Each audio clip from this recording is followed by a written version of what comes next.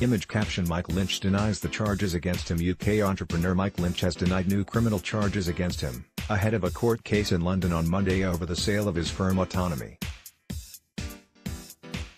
The civil case in London is over the £8.4 billion sale of the software firm to Hewlett-Packard, HP, in 2011. On Friday, U.S. prosecutors added 3 new criminal charges to their indictment against Mr. Lynch. He faces a new charge of securities fraud, as well as additional charges of wire fraud and conspiracy.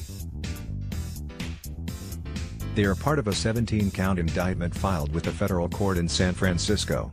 These are baseless, egregious charges issued on the eve of the trial in the UK, where this case belongs, and Dr. Lynch denies them vigorously, a spokesman for the entrepreneur said. In the UK case, HP is suing Mr. Lynch and former Autonomy Chief Financial Officer Shovan Hussain for $5.1 billion.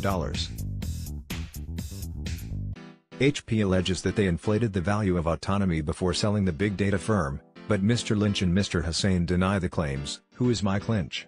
A Cambridge graduate who built Autonomy up to be one of the top 100 UK public companies, has an OBE for services to enterprises. A Fellow of the Royal Society, was previously on the boards of the British Library and the BBC. Autonomy was founded by Mr. Lynch in 1996.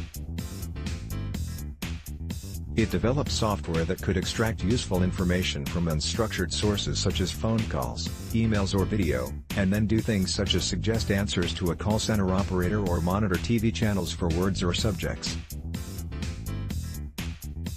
Before it was bought by Hewlett-Packard, it had headquarters in San Francisco and Cambridge.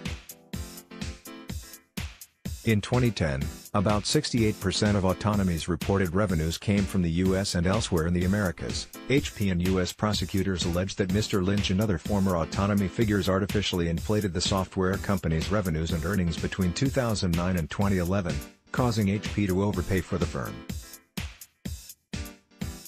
But Mr. Lynch has argued that HP used the allegations to cover up its own mismanagement of Autonomy after the 2011 deal.